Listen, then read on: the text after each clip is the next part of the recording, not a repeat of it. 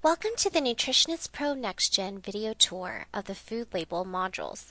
I'll show you how to create compliant food labels in a variety of formats and in multiple languages for regions all around the world. In this video, I'll focus on US food labels, but tutorials on making food labels for other regions are available on www.nutritionistpro.com. I'll show you how to generate nutrient claims, modify ingredient statements, and include allergen information to your food label. Let's get started by making a food label. Click on the Labels tab. At the top right, you'll see the various regions available, including US, Canada, Europe, and Hong Kong. By clicking on each region, you'll be able to choose from a variety of food label formats that are compliant with that region. After highlighting the food label format you would like to create, select the language you would like on your food label. Depending on the region you have chosen, you'll be able to create food labels in languages such as English, French, Spanish, and Chinese. There are even options for a bilingual label in certain regions. Please note that the screen is the only place for you to select the correct region for your label. If you pass this screen and would like to change the region for your label, you'll need to return to this screen. Select Next to continue. This is the main screen of creating your custom food label. Please note that you can change the food label type and language of your food label at any time. If you would like to change the region of your label, you can click on the Label tab on the left and begin your selection from the beginning. NexGen provides two ways for nutrient information to populate the label. The first way is by adding a food to the label.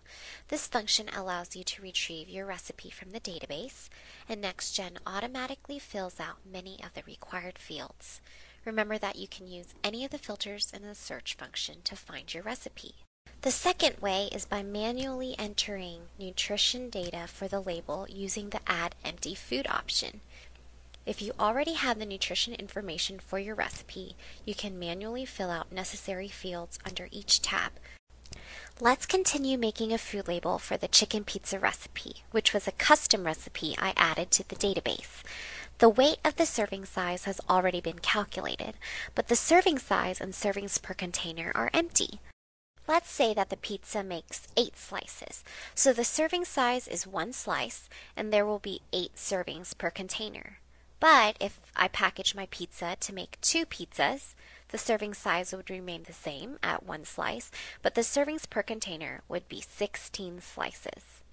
Click on Reference Amounts to identify the type of food and corresponding serving size reference amount for your food. These reference amounts are based on the region you selected. Click then on the nutrient claims to identify nutrient claims that your food qualifies for. Again, these nutrient claims are based on the region you selected. Under the Nutrients tab, you'll see that the actual nutrient values are displayed. Values can be edited if necessary. Under the Ingredient List tab, you'll see that an ingredient list is automatically populated based on weight per regulations. The allergen information will also automatically populate. Both areas are a free text box, so you can edit and modify as necessary. This screen allows you to modify your label. Click Next when you are finished. This next screen allows you to modify the dimensions and layout of your label for printing purposes. Once you have completed customizing your label, click Save or Print. You can save your food label as a PNG, JPEG, or PDF. To search for labels you have previously saved, click on the Labels module. Click on Search and use the filters available to narrow the search results. To purchase and see our entire list of products, visit us at www.nutritionistpro.com. If you have any questions, please send us an email at sales@axia.com.